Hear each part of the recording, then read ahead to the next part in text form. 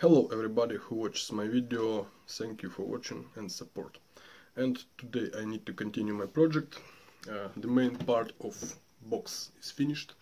It has all features which has original Systainer first size. Now I need a finished handle and install this T-lock clamp.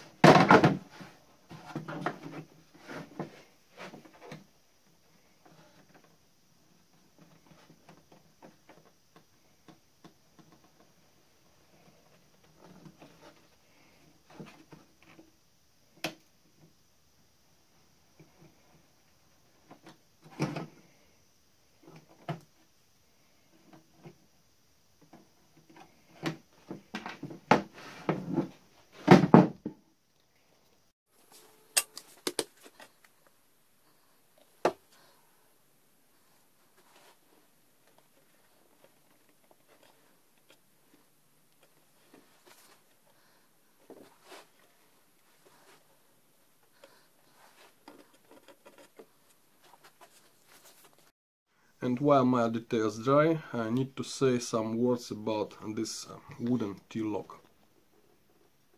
The original T-lock has a bit complicated shape. It has two parts. You can disconnect them.